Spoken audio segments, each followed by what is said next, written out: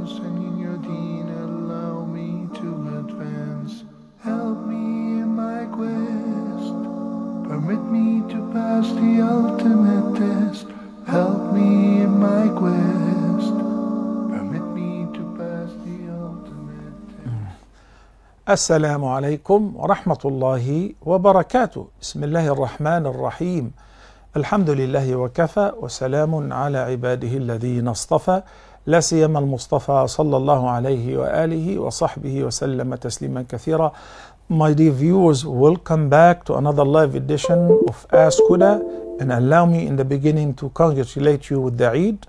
I hope you enjoyed your Eid. Happy and blessed Eid. Happy and blessed day and days. May the Almighty Allah bless all your lives, all your times, all your loved ones. And welcome back. And our phone numbers should appear on the bottom of your screen, and they are as follows. The first couple numbers are for WhatsApp calls only. Area code 001-361-489-1503. Alternatively, area code 001-349-806-0025. And the two local numbers beginning with area code 002, then 01-005469323. Finally, area code 002, then 0238555134. You can watch us live on the Intelsat, Nilesat, Nigerian satellite, SohailSat, and also on the various social media platforms, whether my Facebook page, Salah Official, or Huda TV Facebook page, or our YouTube channel, which is Huda TV. Bismillah, let's take the first caller for the day. Assalamu alaikum. Adam from Nigeria, welcome to Ask Huda. Adam. Yes, sir. We hear you, Adam. Go ahead. Sir, I just want to greet you, Sheikh. Thank you. Appreciate it. How was the Hajj, sir? Marvelous. Amazing. MashaAllah, la quwwata illa billah. It was beautiful, and we ask Allah the Almighty to accept from us and all the pilgrims. Thank you so much, Adam. That's a very nice wish from you. And do you have a question today? Adam? Anyway, thank you so much for calling and for praying for us. And congratulations. May Allah bless you and your family. Maybe you can take another call. Farah from the USA. Assalamu alaikum and welcome. If we did not spend... Can you raise your voice, Farah, please? Yes, walaikum assalam wa rahmatullahi wa barakatuh. I am in Makkah right now, and for the first night, due to the traffic and everything, we could not make it to Mina before midnight, or like around midnight. So what is the ruling? We were there in Mina, but later after the midnight. Got your question, Farah. Thank you so much. And I hope not only Farah would hear the answer, but everyone who's in Hajj have a similar situation, or those who will be going for Hajj in the future, inshallah. Spending the night either entirely on the Eid night and the following 2 nights in Mina is wajib, is compulsory. Whether the entire night or at least most of the night. So if the night consists of 12 hours, if you spend 7-8 hours, you can leave. Some people, due to the heavy traffic, have been trying to return back to Mina after they perform Tawaf al-Ifada and obviously Sa'i for many. They were not able to return until it is past midnight.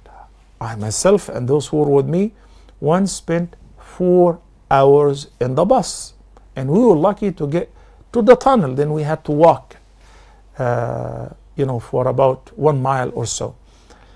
So for attempting and trying to get to Mina, even if you don't make it at all, you're not blameworthy. If you get to spend 6 hours, 4 hours, 3 hours, 1 hour, no problem. Due to the ayah of Surah Al-Taghabun, in which the Almighty Allah says, فَاتَّقُوا اللَّهَ مَا اسْتَطَعْتُمْ. Keep your duty to Allah to the best of your ability. Do as much as you can. Oh Allah, I've done my tawaf. I've been trying to return to Mina. Some people paid 300 riyal, 400 riyal, 500 riyal for a ride which is only a couple miles, and they couldn't make it. They are not blameworthy. To the extent that we have to get off the bus and walk, and we're not able to make it before midnight. Am I blameworthy? Do I have to give dam or offer a qurbani or fidya, a ransom? Absolutely not. Not even a few sadaqah here or there. You do not owe anything. And there is a difference between somebody. Most of us have rooms in the hotels in addition to our camp in Mina. Somebody returned and said, wow, finally air conditioned and the food, and you know what? I'm just going to spend the night here. So willingly and without a valid reason, he or she spend the night in Mecca, not in Mina, in the hotel room, not in the camp.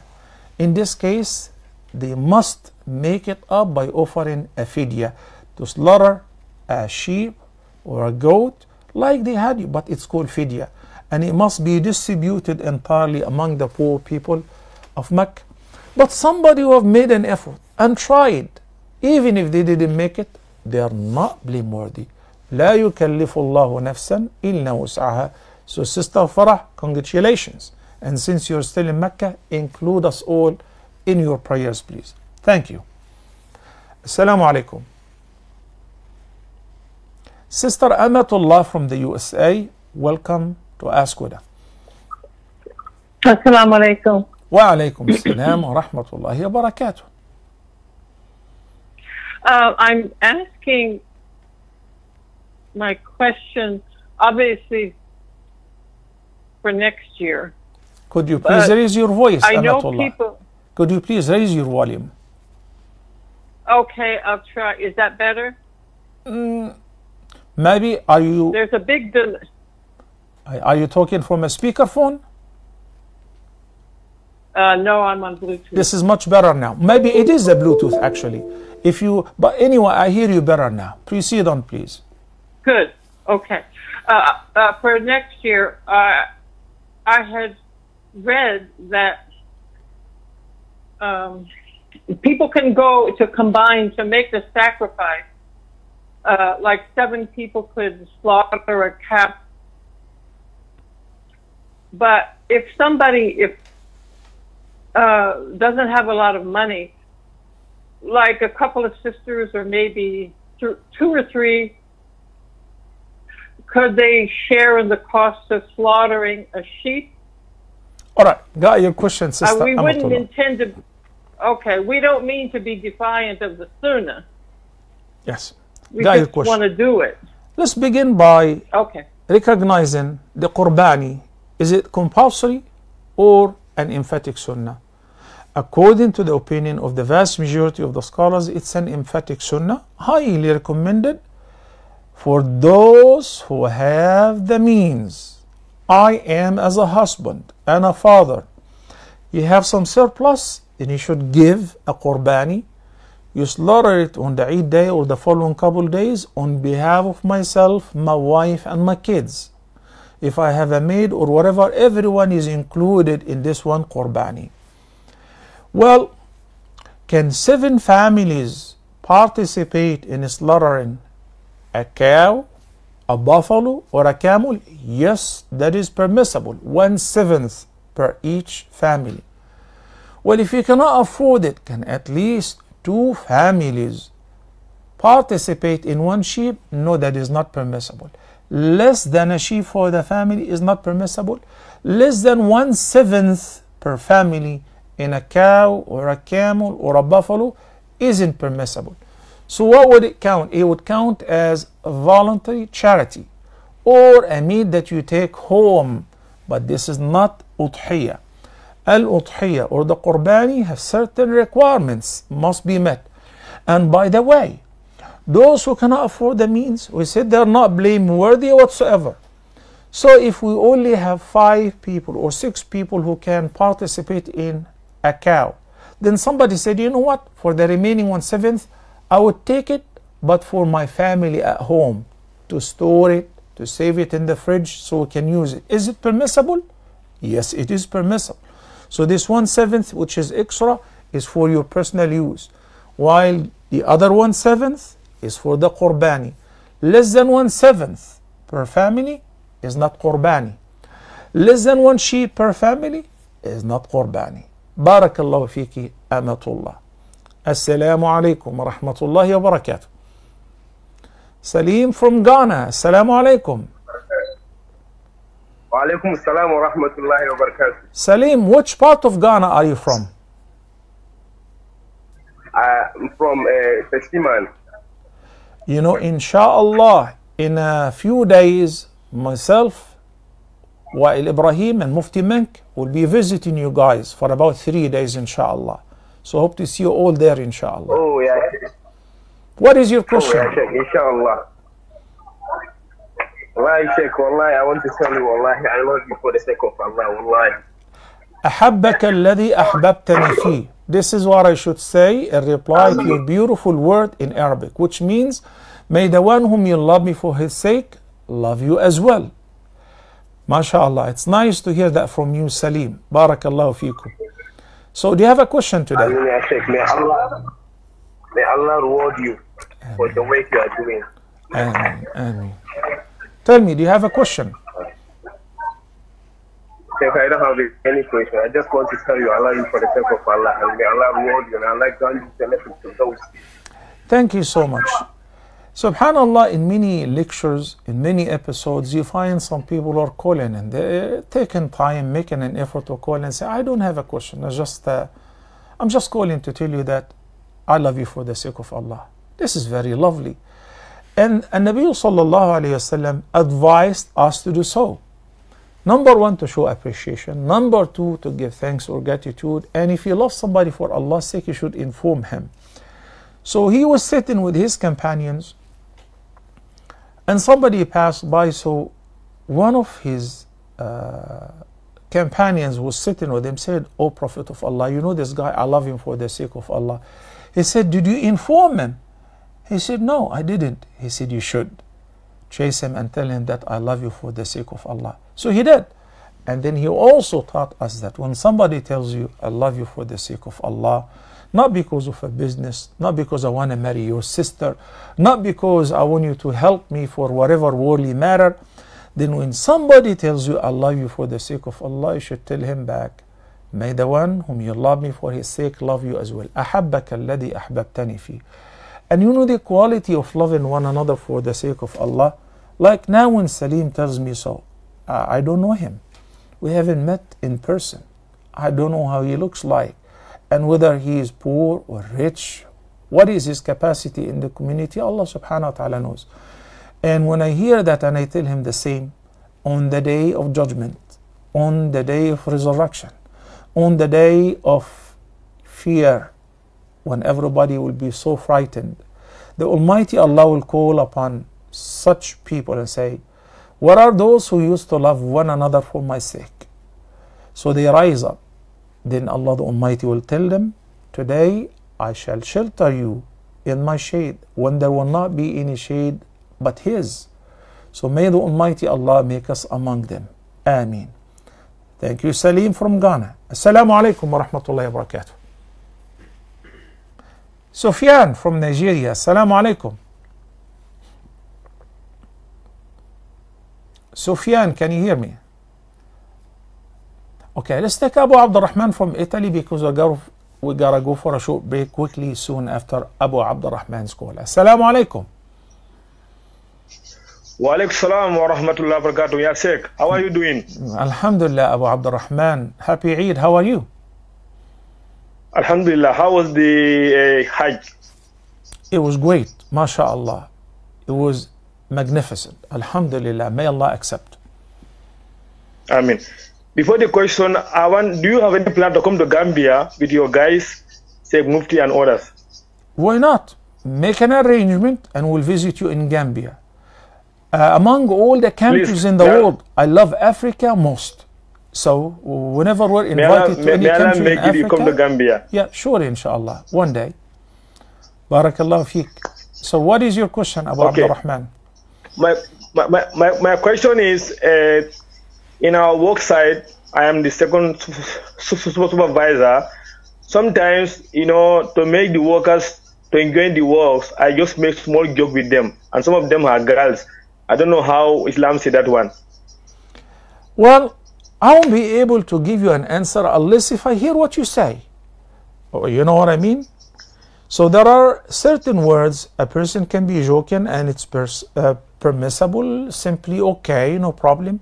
And there are words which may be acceptable in the culture, but religiously is not acceptable. So maybe you can send your question in writing, like this is what I normally say, and when I address the workers, the co-workers or the employees, and I'm their employer or their supervisor, so I encourage them with words, I joke with girls. Tell me what do you say in writing, and I will be able to help you inshallah in this regard.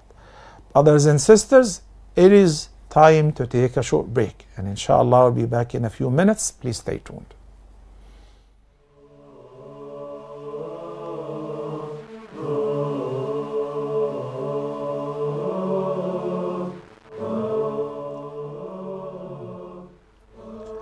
Assalamu alaikum wa rahmatullahi wa barakatuh, and welcome back, my dear viewers, to the second segment of today's Ask Huda program.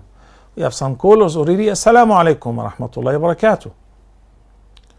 Sister Samia from Nepal, welcome to Ask Huda. Samia, go ahead.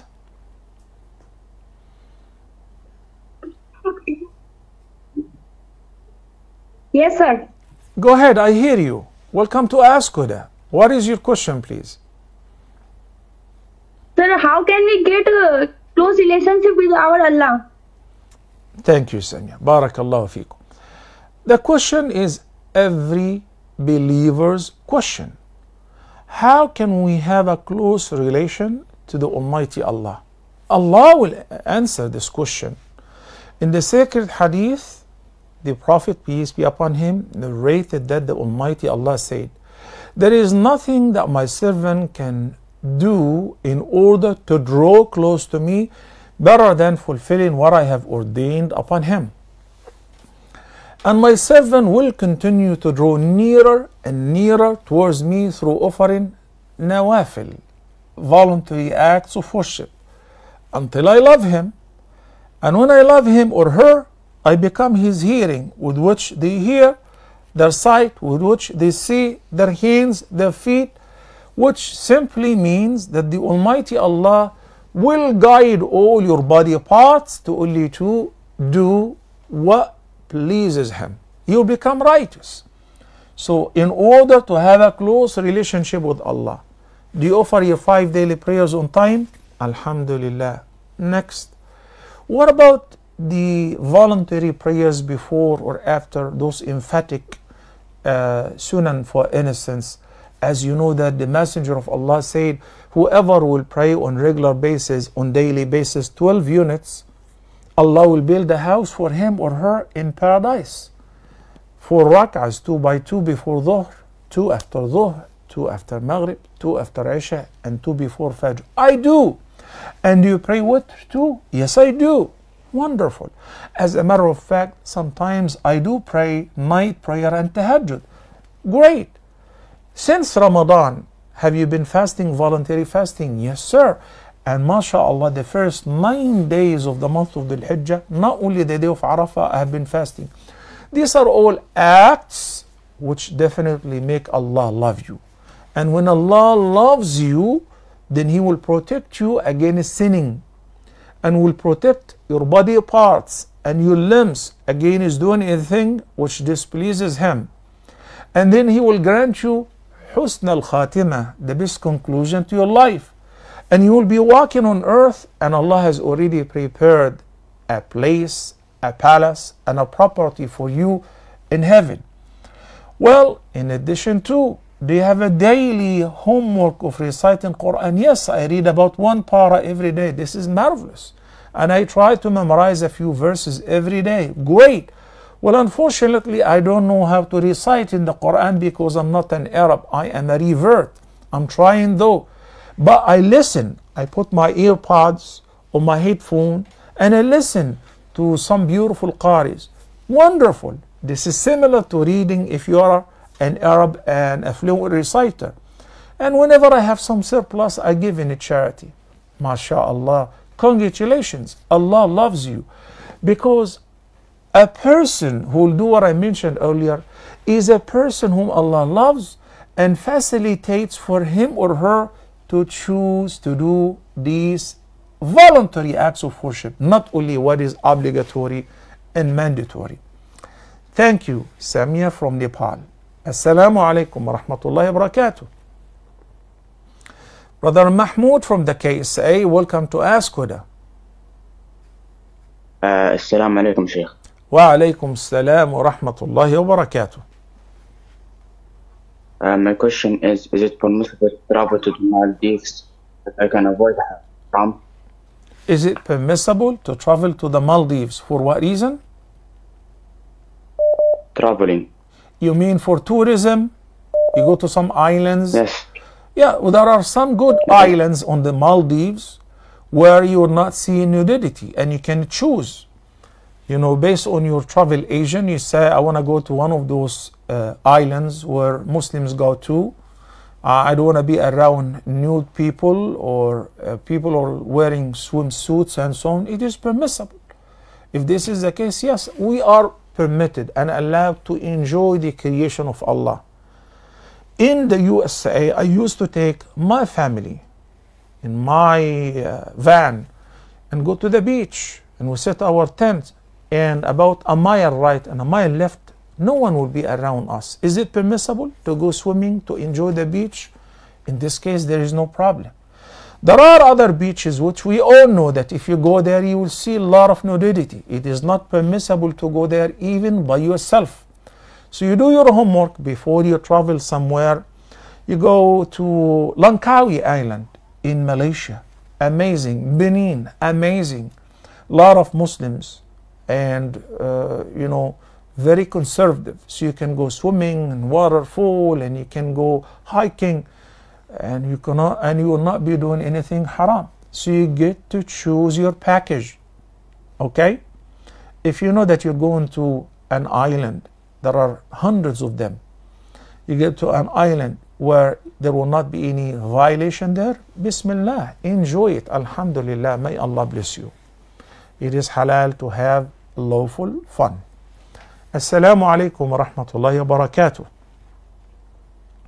Sahl from Bangladesh, welcome to Ask Huda Sahl. Assalamu alaikum, Sheikh. My question is, when does a person become kafir while avoiding Salah unintentionally? I mean, I sometimes do my Isha prayer late intentionally before I sleep. So sometimes I have the fear that there might be an earthquake or some other thing, and I would die without performing my Isha. So do I die as a kafir then? So that's my fear. Sahl, Habibi, let me help you rephrasing your question. Okay? What time do you pray Isha?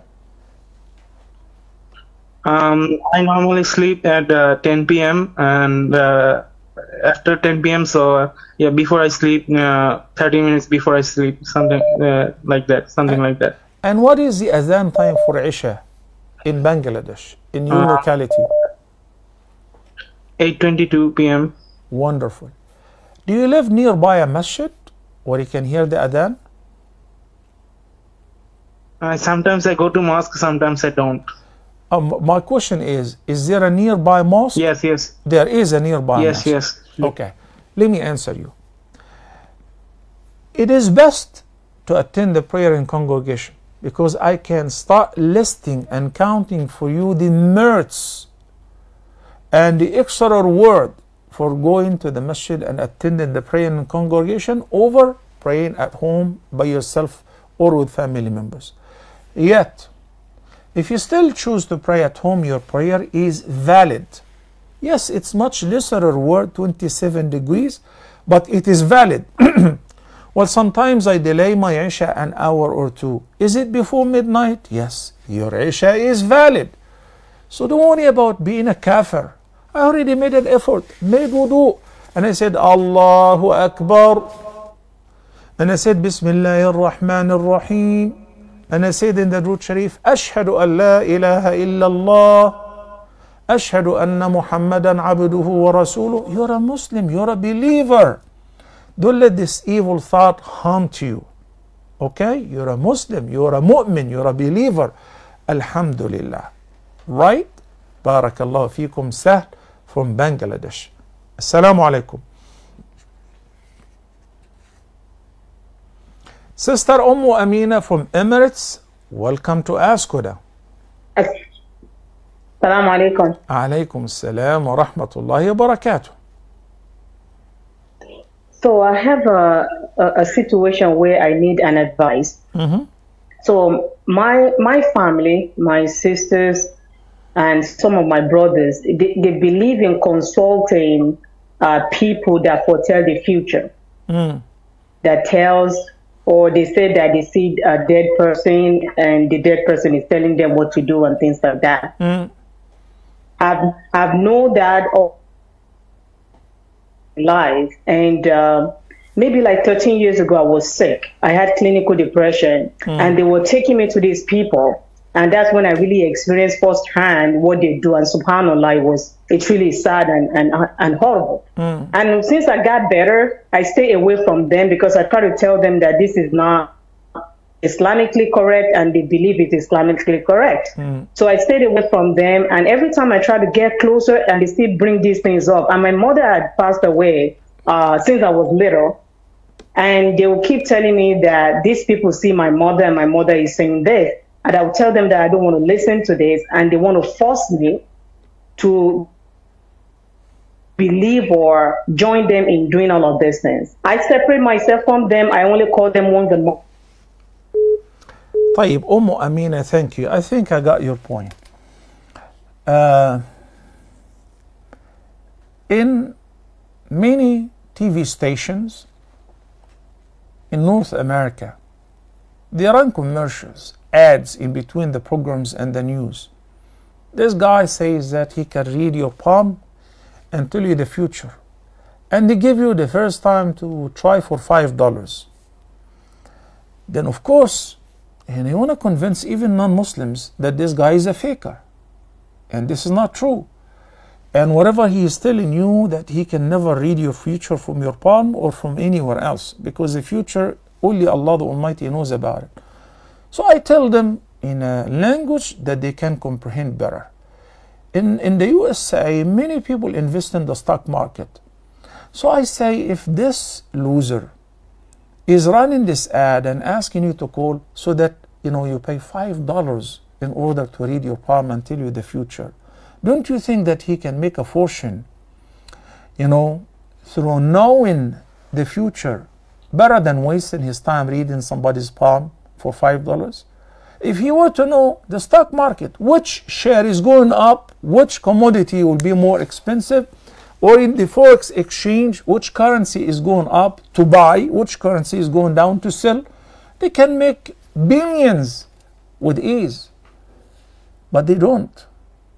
They're fakers. They're liars. And obviously we are, as Muslims, believe that the Almighty Allah stated in Surah Luqman, the last verse of in Surah Luqman, إن الله عنده علم الساعة وينزل الغيث ويعلم ما في الأرحام وما تدري نفس ماذا تكسب غدا. And this is the catch in the ayah. وما تدري نفس بأي أرض تموت. So وما تدري نفس ماذا تكسب غدا. No soul, whether human beings or jinn, whom the sorcerers and the fortune tellers seek their help, nor the sorcerers themselves obviously, know what is going to happen to them or to others in the morrow, next day, next hour. وَمَا تَدْرِي نَفْسٌ بِأَيِّ أَرْضٍ تَمُوتٍ إِنَّ اللَّهَ عَلِيمٌ خَبِيرٌ. Indeed, Allah is all-knowing, well-acquainted. So I can assure you that these guys, the fortune tellers, the soothsayers, have no knowledge of the future whatsoever. But they are able to influence their followers and deceive them through the utilization of the jinn. Sometimes they transmit the news, this guy knows the future. Whoever believes that other than the Almighty Allah knows the unseen is a kafir. I'm saying it in Arabic so that those who hear me among Muslims know that this is not a game. Even if you pray 5 times a day and you go to a fortune teller and you ask him or her about what is going to happen to you, or you want to know the future or what is hidden for you, this is disbelief.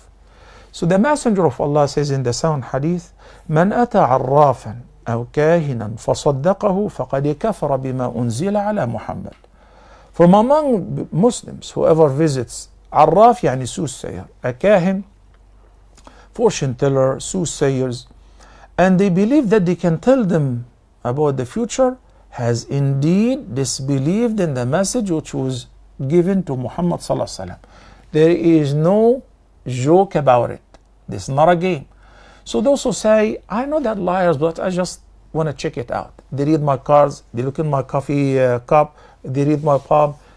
These activities are disbelief. And those who seek their guidance or help, even joking, checking it out, they become disbelievers. Cut all ties with those people. Don't even, you gotta believe that they are liars and they have no access to know the future nor the unseen whatsoever. It is only in Allah's knowledge. Thank you. And it is time to take a short break. Inshallah, I'll be back in a couple minutes. Please stay tuned.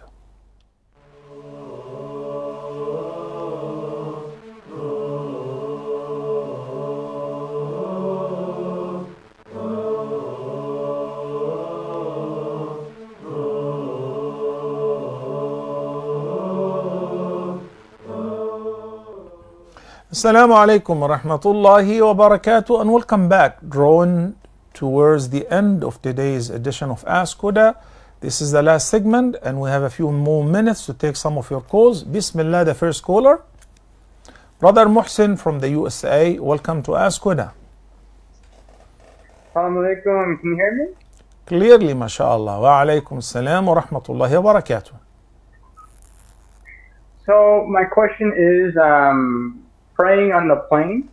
From what I know, you have to stand up, but pretend it's not like, the, how do you say, the business class or like the first class, but you're like in the regular, right? The economy, a bunch of people together.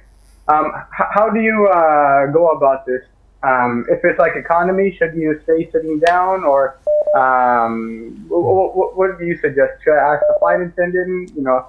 That's pretty much my question. Thank you, Muhsin. I've discussed this thoroughly in a program called The Prophet's Prayer. And now to answer your question in brief, there is no standard because airliners differ on their way of treating Muslims, including some Muslim airliners. Sometimes on Lufthansa, I spoke to the flight attendant, I'm a Muslim, I want to pray. She said, of course, come. And she made it feasible for me to pray even in the first class. I wasn't sitting there, but she made it feasible. Thank you so much. So through my experience, I came to know that before taking it easy and praying in your seat and without facing the Qibla, why don't you ask? Some, recently on Malaysian airline, when they said, no, of course, there is a place where can you offer the prayer. It's in the exit area, and they have a curtain, and they show you where is the Qibla. So all what I did, I asked. I just simply asked. On another Muslim airliner, the flight was delayed for several hours, and people started standing up and stretching and so on. So the Fajr Adhan was called. Then close to sunrise, I got up and I said, may I just offer my prayer? No, this is not permissible. I said, at least can I stretch? Oh, yes, that is okay. So I said, Allahu Akbar, and I started offering my prayer. The mindset is different.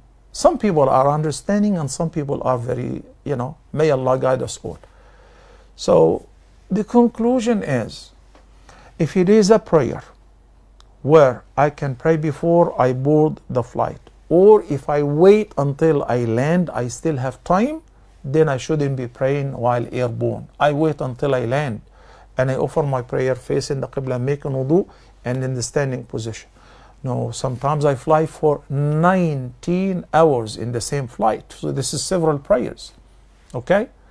So in this case, I ask if it is feasible or not. And sometimes when people are asleep and it is dark, I take advantage, and in between the business class and the economy, I just put my blanket and I say, or I have the nylon janamaz or prayer rug, and I stand up and I pray, and nobody says anything.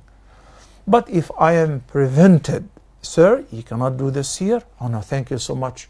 I'll go to my seat and I will pray. With me, in my case, I cannot pray in the standing position because I will hit my head in the drawer on top of me. People can stand up. Then in this case, they stand up, they make ruku, and in the sujood position, they sit on their seat and they lower their head.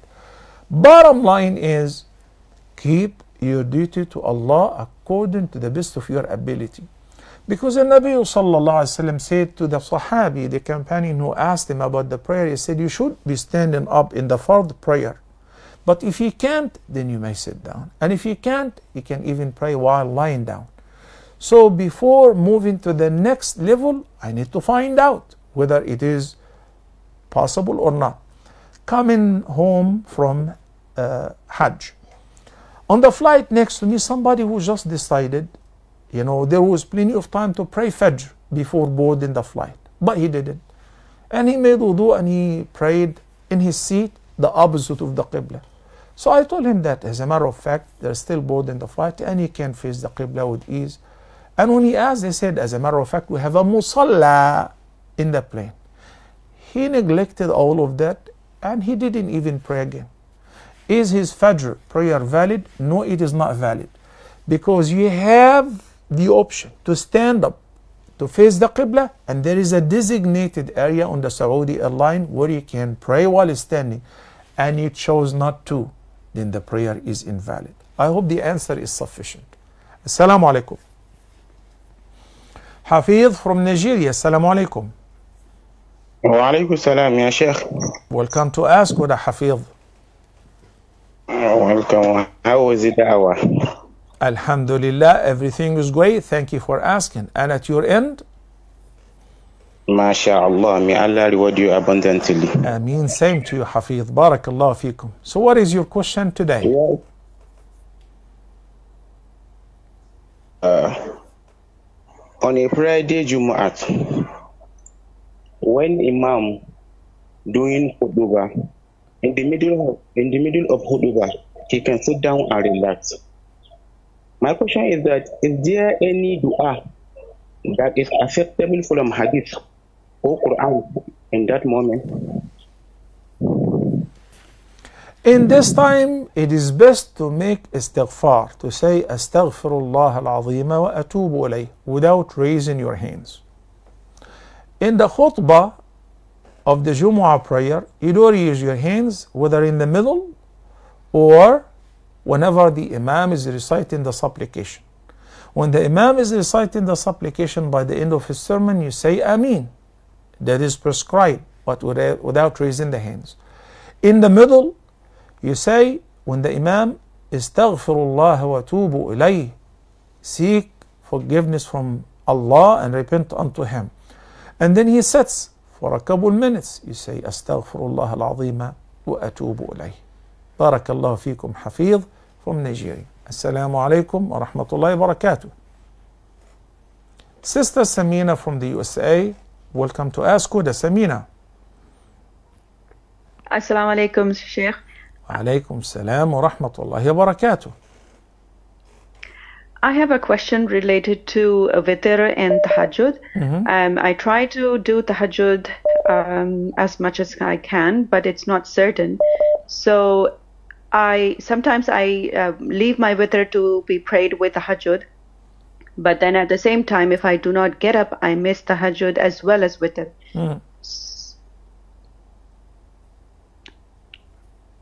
Hello?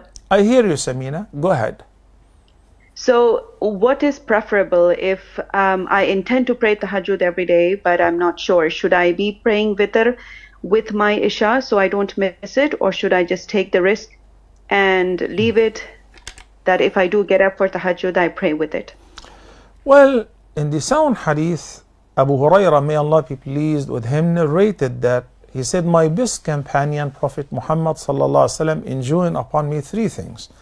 One of them, he said, وَأَنْ أُوتِرَ قَبْلَ أَنْ أَنَامَ, and to make sure I pray witr before going to sleep. We have some of the companions, like Abu Bakr as-Siddiq, who would make sure that he will pray witr before going to sleep.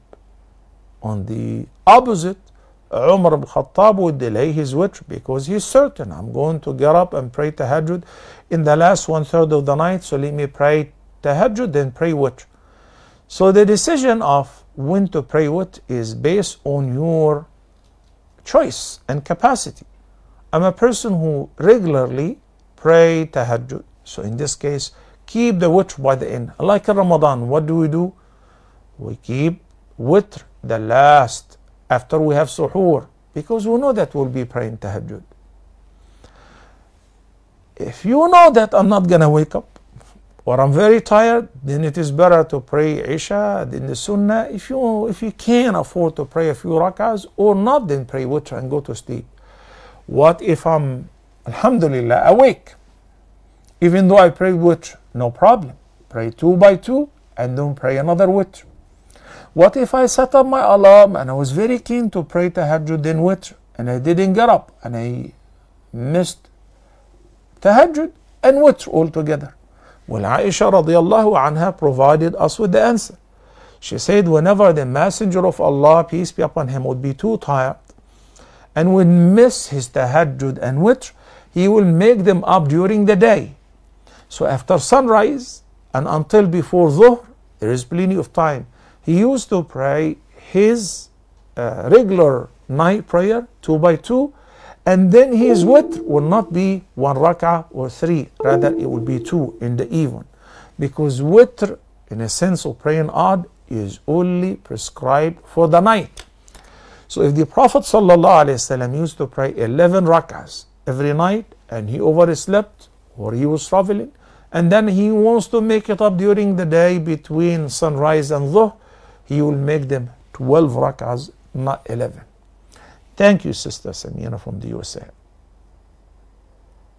We can take one more call before we conclude today's episode. Sister Shazia from the USA, welcome to Ask Huda. Assalamu alaikum, Dr. Saleh. I just have one quick question. Please go ahead. Wa alaikum assalam wa rahmatullahi wa barakatuh.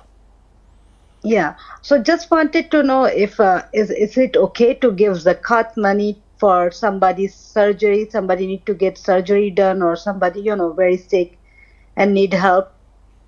Is it okay to give all the zakat money to one person? Shazia, are they poor or can they afford it?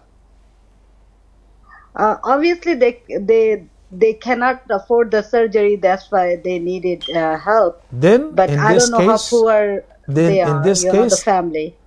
In this case, it is much more worthy than giving the zakat to somebody to buy food, because this is a necessity: surgery, treatment, medication. So you go ahead and give them as much as you want of your zakah to make them sufficiently capable to have the surgery as early and as soon as possible. May Allah reward you, Sister Shazia. Even if this person is a sibling, a nephew, a niece, a cousin, any family member apart from the parents and the children, because supporting parents and grandparents, supporting children and grandchildren should be from my own money. But siblings, their children, cousins, uncles, nephews, nieces, from my zakah, and you know that they are in need, Bismillah, give them as much as you want. May Allah bless you and your family, and may Allah cure those who are going for a surgery. May Allah accept from all of us. We humbly request the Almighty Allah to pardon us and forgive us our sins and to guide us to what is best. اللهم علمنا ما ينفعنا وانفعنا بما علمتنا وزدنا علما والحمد لله على كل حال ونعوذ بالله من حال أهل النار. سبحانك اللهم وبحمدك نشهد أن لا إله إلا أنت نستغفرك ونتوب إليك وصلى الله على سيدنا محمد وآله وصحبه وسلم والسلام عليكم ورحمة الله وبركاته. Allah is my heart's speech, your mercy is what I beseech. Keep in my heart your remembrance, and in your deen allow me to advance. Help me in my quest, pass the ultimate test. Help me in my quest. Permit me to pass the ultimate test. Allah is my heart's speech. Your mercy is what I beseech. Keep in my heart your remembrance and